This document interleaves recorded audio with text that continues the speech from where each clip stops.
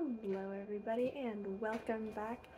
So I'm finally recording a video normally instead of in portrait. Landscape, that's what this is called. There we go. Okay, so hooray, I'm finally doing something like a normal human being. That's a first. But let's just get into this. So today we are going to be talking about the Thornton Village Inn, which nowadays is actually better known as the Taste of Freedom Inn, located in Tottenham for anybody who may want to come check it out. Yeah, so why am I talking about this?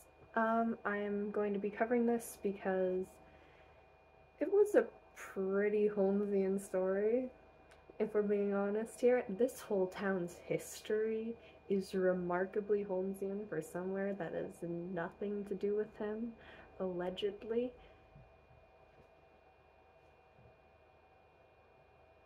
Anyways, yeah, no, allegedly has nothing to do with him. People can call me a conspiracy theorist all they want. He was here. Like, he's been here. There is no way he has not. But that's a topic for another time. Alright, so this inn actually wasn't an inn or a hotel or anything even remotely close to that when it started. It was a bank. It was actually a branch of the Bank of Montreal. And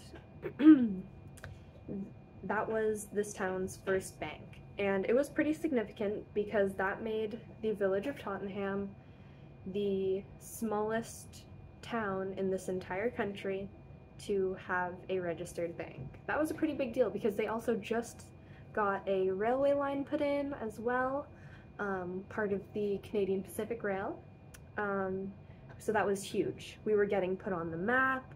We have a bank now. We're thriving. The town, it's got like nobody in it, but we're thriving. We're making a name for ourselves. And yeah, so the person who ran this mill was actually, or the bank, sorry, was really well liked by just about everybody in town, because this same person ran the mill that is just up the street from it. It is still there. You can still check it out. Like, it's not even 5 minutes away. And he had initially built the house that is right across from the inn for him and his family to stay in. That house is also still standing. I'm sure that plenty of modifications have been made, but it still has the original iron fence out front, which is a pretty cool piece of history. And everybody kind of knew this person to be just like a really great guy. I don't remember the whole like list of achievements and stuff, and I don't have a script. I'm just doing this by memory, so if it's a little disjointed, that's why. But yeah, so really nice guy, really great. Everybody loved him. I think he probably ran for mayor at one point. So everybody overall just thought he was a really awesome person. And so when he became the bank manager, everybody thought, oh my god, this is great. Like, he's gonna do wonderful. Whatever. And so all was going fine until, I want to say 1892? We're gonna put a question mark beside that one, because the 1890s feels a little late for this one. I remember 1892 being a significant year. I think that's actually the year that the fire happened, but that's another story. And my storage is running low. Okay, so let's get a move on so I can clear out some old videos. Alright, so basically what happened was sometime in the late 1800s, it was revealed that he actually had money in the Chicago stock market, and he lost it. all of it. So he emptied out the bank's vault and he ran. And he left for South America. And at the time, the inn was actually being built, I think, just beside it. Because he was known for throwing a lot of like parties and stuff there. And like just being a socialite. That's the best way I can put it. And yeah, out of nowhere, he emptied out the vault and he ran.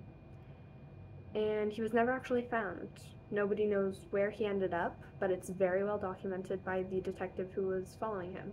Actually, private detective, I believe it was. I think the police gave up the search like way early on. But yeah, that's a general rundown, and I'm getting cut short because of my storage. So that's one fun little spooky story time. If you want a more detailed history, that is available if you look up Tottenham Ghost Walk. One of the first links, it should be talking about the person who runs it.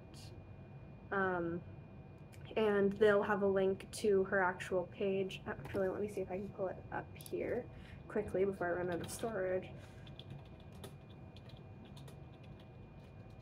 Tottenham Ghost Walk. Ghost Walk.